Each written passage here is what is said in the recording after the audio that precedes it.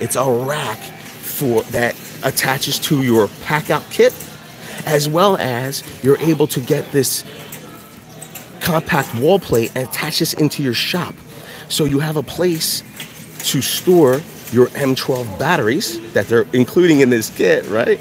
And you're able to slide this plate off of the rack on the wall, put it onto it slides onto your pack out boxes, and you're able to go to the job. So that means that you're going from the shop to the job site with Milwaukee and pack out.